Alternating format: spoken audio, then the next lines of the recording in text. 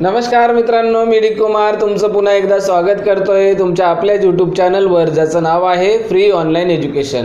मित्रांनो, आपल्या सर्वांच्या स्मार्टफोनमध्ये रेडिएशन तर असतातच। हे सर्वांना माहित आहे की प्रत्येकाच्या स्मार्टफोनमध्ये रेडिएशन असतात आणि ह्या रेडिएशनमुळे काही वेळेस बऱ्याच प्रकारचे डिसीजेस आपल्याला जडतात, काही आजारांना सामोरं जावं लागतं।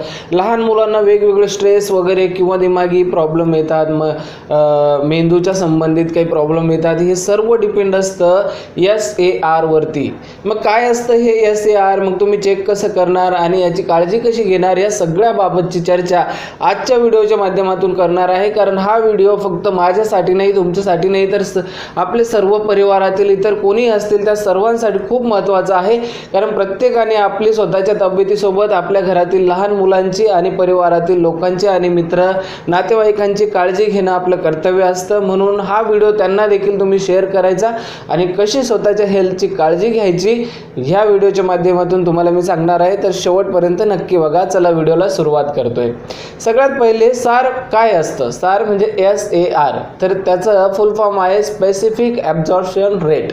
स्पेसिफिक ॲब्झॉर्प्शन रेट म्हणजे हे काय असतं, तर प्रत्येकाच्या स्मार्टफोनमध्ये जे रेडिएशन असतात ते रेडिएशन आपल्या शरीरामध्ये जे टिश्यूज असतात, ज्या ऊती असतात, त्या ऊतींना किंवा टिश्यूजना किती प्रमाणे मॅच होतं आणि ते कितीपर्यंत म्हणजे ॲव्हरेज त्याचं व्हॅल्यू किती पाहिजे आणि ते कितीपर्यंत योग्य असतं आपल्या शरीराला। चांगलं म्हणजे चांगलं तर नाहीच म्हणता येणार ते, परंतु आपल्या शरीराला ते हानिकारक असणार नाही, हार्मफुल असणार नाही, ते कितीपर्यंत त्याची व्हॅल्यू चांगली असते। तर 1.6 वॅट पर kg म्हणजे आपल्या शरीराचं जे जे वेट आहे ते वेट म्हणजे जेवढं पण असेल त्याच्या प्रत्येक किलोच्या मागे म्हणजे आपल्या शरीराच्या प्रत्येक किलो सोबत किती व्हॅल्यू पाहिजे, तर 1.6च्या आत more than 1.6 watt per kg is harmful to your health. म्हणजे तुमच्या आरोग्यासाठी 1.6 kg हार्मफुल असतं, म्हणजे ते हानिकारक असतं।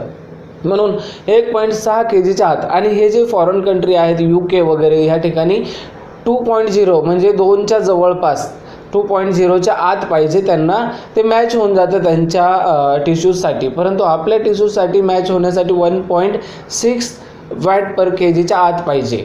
तर ते तुम्ही चेक कसं करणार, मग त्याची काळजी कशी घेणार, तर चेक करण्यासाठी तुम्ही ज्या वेळेस मोबाईल खरेदी करायला जाता, जेव्हा परचेस करताय मोबाईल, त्यावेळेस त्या बॉक्सवरती लिहिलेलं असतं SAR आणि ते किती असतं ते तिथंच लिहिलेलं असतं। कारण गव्हर्नमेंट ऑफ इंडियाने तो रूल बनवलेला आहे की ज्यांना पण स्मार्टफोन खरेदी करायचं आहे त्यांना ते माहिती पाहिजे की याचं SAR किती आहे, मग ते खरेदी करायचं की नाही ते स्वतः ठरवतील। म्हणून ते प्रत्येक बॉक्सवरती एका व्हाईट लेबलमध्ये ते लेबल केलेलं असतं। जर तुम्हाला तिथे समजा तुम्ही मोबाईल घेतलेला आहे स्मार्टफोन, मग तुम्हाला चेक करता येत नाही, आता तुमचा बॉक्स तुमच्या जवळ नाही आहे, तर मग तुम्ही काय करायचं, तर तुम्ही गुगलवरती SAR रेट चेक करू शकता। तुमचा जो मोबाईल नंबर आहे मोबाईलचा मॉडेल नंबर आहे तो टाका, मोबाईलचा ब्रँड कोणता आहे तो टाका आणि त्या ठिकाणी त्याचं SAR तुम्हाला ते गुगलवरती चेक करता येईल। त्या मोबाईलचं मॉडेल नंबरसह त्याचं SAR त्याच्या डिटेलमध्ये तिथं दिलेलं असतं।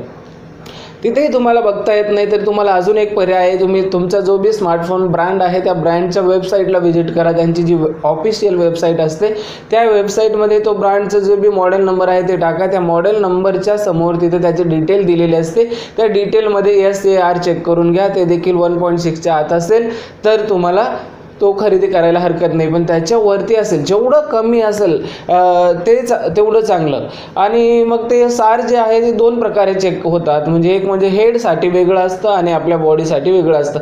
परंतु मॅक्झिमम आपला यूज हेडच्या वर जास्त असतो, म्हणजे आपण ज्यावेळेस स्मार्टफोनवरती बोलतो वगैरे जास्त त्यावेळेस आपल्या हेडशी संबंध त्याचा जास्त येत असतो, डोक्याशी संबंधित जास्त असतं। म्हणून ते हेडचं 1.6च्या जवळपास जेवढं कमी असेल तेवढं चांगलं आहे। बॉडीचं थोडंफार जास्त असलं परंतु 1.6च्या आतच पाहिजे जवळपास, तर तो मोबाईल आपल्यासाठी सुरक्षित आहे असं तुम्ही समजा।